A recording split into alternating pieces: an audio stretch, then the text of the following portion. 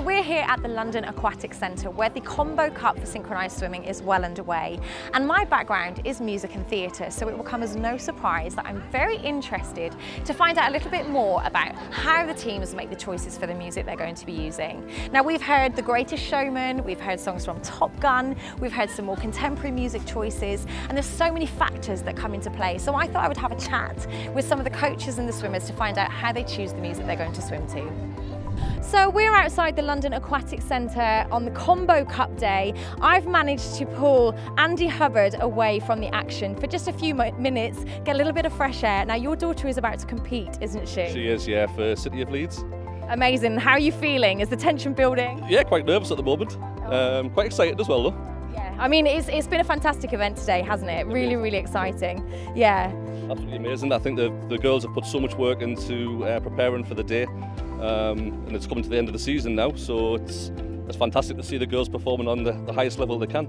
Now, I'm interested to find out a little bit more about the music that's selected. I've heard we've had songs from The Greatest Showman, we've had songs by Madonna, from Top Gun. Can you tell me a little bit about the process that goes into selecting the music for the routine? Yeah, normally the coaches would come to yourselves with certain music that they think would fit the girls' style of swimming.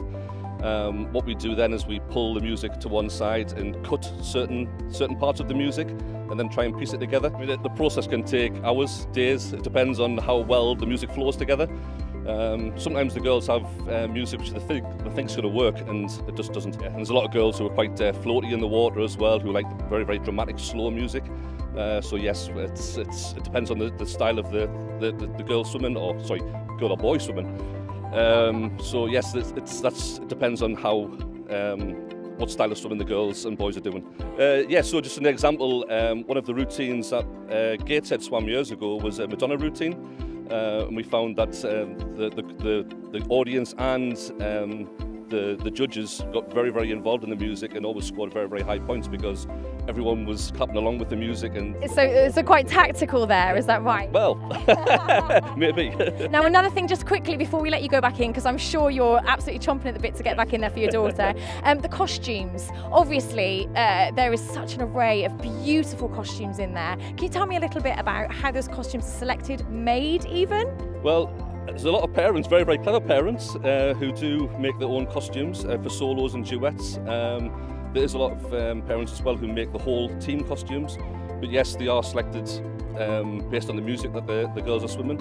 So hopefully you're trying to get a theme with the costume, music, and obviously engaging the audience and judges as well. We wish you all the luck for your daughter's competition. Thank you so much for talking to us. Andy Hubbard, everybody, thank you.